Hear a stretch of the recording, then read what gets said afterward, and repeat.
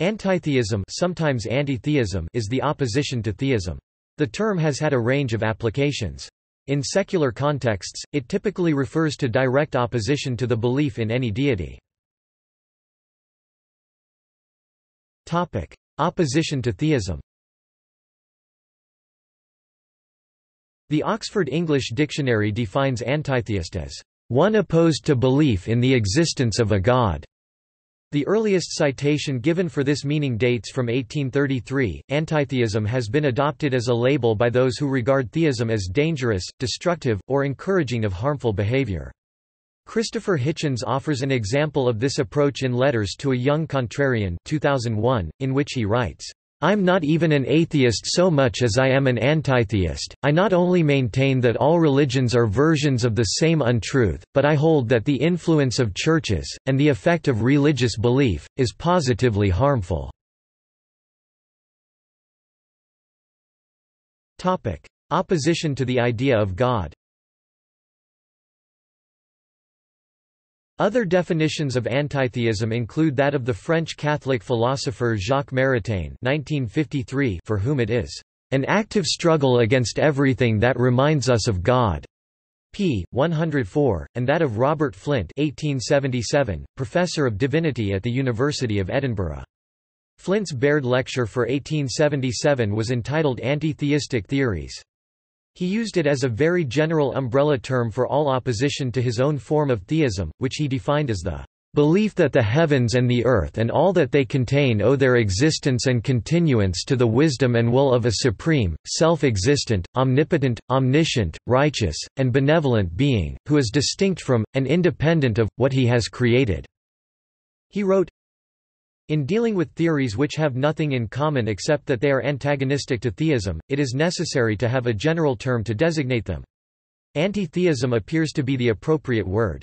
It is, of course, much more comprehensive in meaning than the term atheism. It applies to all systems which are opposed to theism. It includes, therefore, atheism, but short of atheism there are anti-theistic theories. Polytheism is not atheism, for it does not deny that there is a deity, but it is anti-theistic since it denies that there is only one. Pantheism is not atheism, for it asserts that there is a God, but it is anti-theism, for it denies that God is a being distinct from creation and possessed of such attributes as wisdom, and holiness, and love.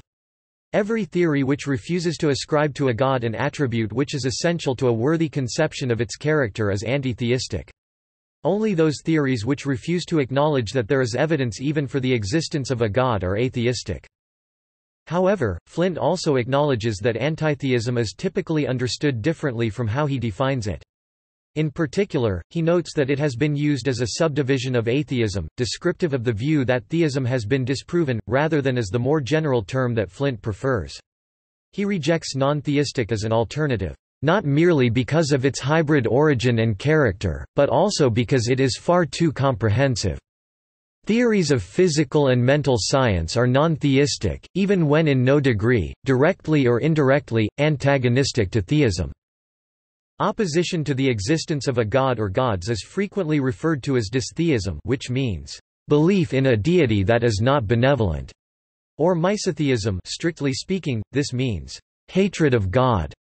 Examples of belief systems founded on the principle of opposition to the existence of a god or gods include some forms of atheistic Satanism and Maltheism.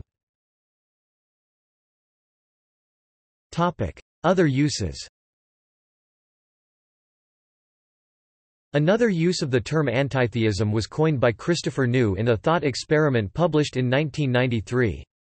In his article, he imagines what arguments for the existence of an evil god would look like. Antitheists, like theists, would have believed in an omnipotent, omniscient, eternal creator, but whereas theists in fact believe that the supreme being is also perfectly good, antitheists would have believed that he was perfectly evil. New's usage has reappeared in the work of Wallace A. Murphree. Etymology. The word antitheism, or the hyphenated anti-theism, has been recorded in English since 1788. The etymological roots of the word are the Greek anti and theos. See also Notes. References. Barker, Dan. Evangelistic Atheism, Leading Believers Astray in Freethought Today, 1993. Archived from the original on 26 November 2005. Retrieved 26 November 2005, CS1 maint, bot, original URL status unknown link. Brown, Janet, The Power of Place, Volume 2 of the Biography of Charles Darwin, Alfred Knopf, 2002. Hitchens, Christopher, 2001. Letters to a Young Contrarian, ISBN 0-465-03032-7. New York, Basic Books. Maritain, Jacques, 1953. The Range of Reason. London, Geoffrey Bless. Electronic text. Note, Chapter 8, The Meaning of Contemporary Atheism, p. 103–117, electronic text, is reprinted from Review of Politics, Volume 11, 3, July 1949, p. 267–280, electronic text. A version also appears. The Listener, Volume 43 No 1102, 9 March 1950. pp. 427–429432. Siegel, David, Atheist Evangelist, article in The Washington Post Thursday, October 26, 2006, page C01. Witham, Larry, By Design, Encounter Books, 2003. Wolf, Gary. Indiana, The New Atheism, The Church of the Non-Believers, reprinted in Wired Magazine, November 2006.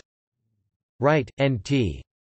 The Last Word, Harper, San Francisco, 2005.